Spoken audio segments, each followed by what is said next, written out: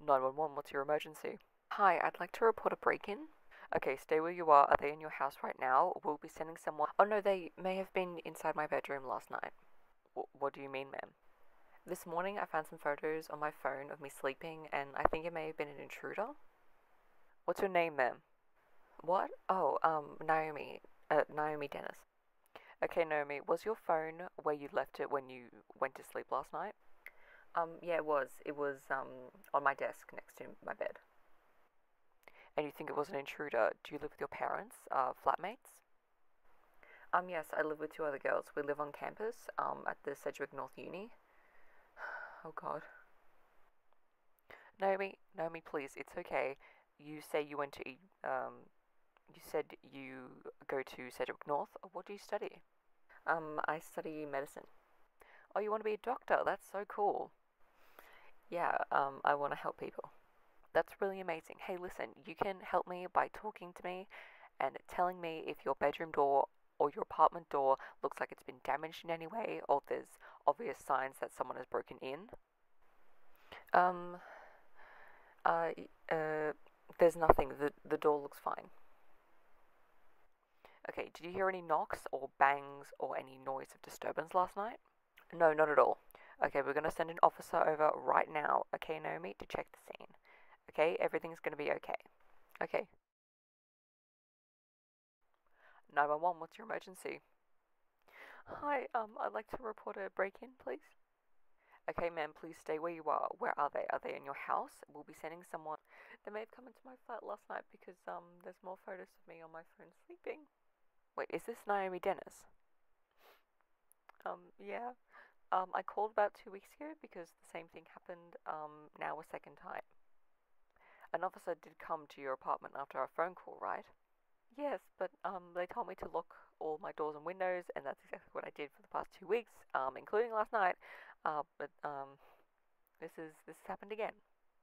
Naomi, honey, please, everything's gonna be okay. We'll be sending someone over to investigate. That's what happened last time, but it's just gonna happen again. Naomi, please do not raise your voice at me. Let me see what I can do. Are you available between 11 and 1 p.m. tomorrow? What? Yeah, my first exam finishes at 10. Why? We can schedule an interview with a few detectives if you'd like to file a complaint. Yeah, I can. I want to do that. Okay, good. Please stay on the line while I transfer you. Okay, okay. Everything's gonna be okay. Look, I know how mad I'm sounding. You do not have enough evidence to make a claim, Miss Dennis. And you're not listening to me, okay? Someone broke into my apartment and took photos of me while I was fucking sleeping. I don't feel safe in my own apartment. And as we've discussed, Miss Dennis, we can't really do anything unless you have sufficient evidence.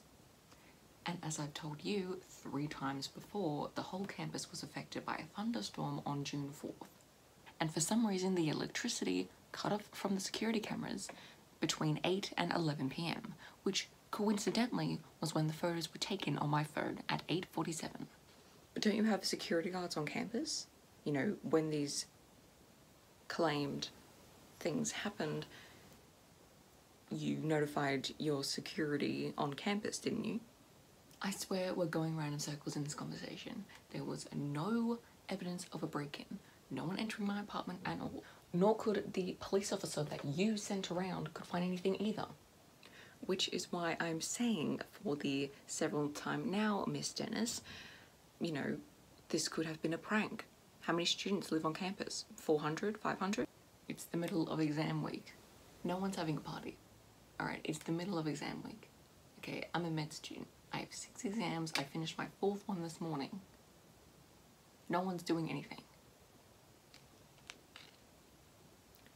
And I don't want to be dealing with a police report in the middle of them. Well, I'm afraid there's nothing we can do without any concrete evidence of a suspect. You know, the security footage would have been a big lead if, and that's a big if there was an intruder. So what am I supposed to do from here?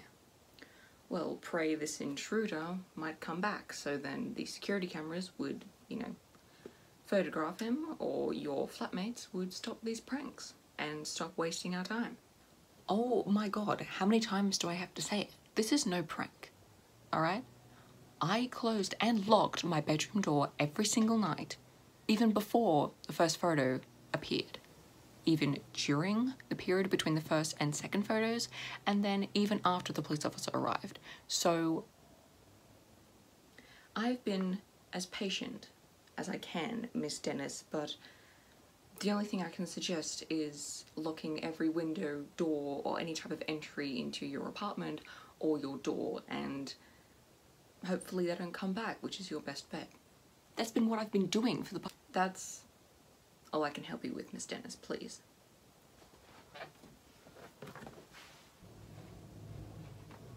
If there's an intruder at all.